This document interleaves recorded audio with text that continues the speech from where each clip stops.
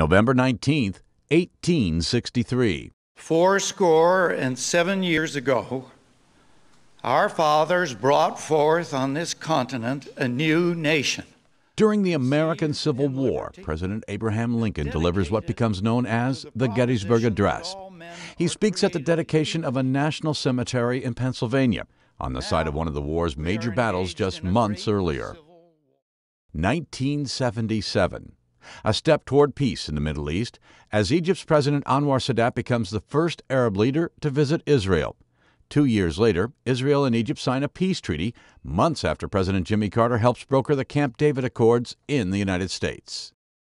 1959. This is the Edsel, unlike any other car you've ever seen. Ford halts production of the unpopular Edsel after the model's massive flop with America's car shopping public. 1905.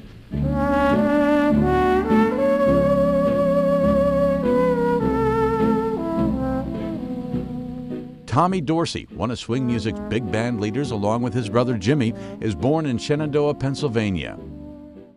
And 1962. I'm not really built to be an actor. I don't really have an actor's personality, and I don't make movies to act. I just want to make movies. Actress Jodie Foster is born in Los Angeles.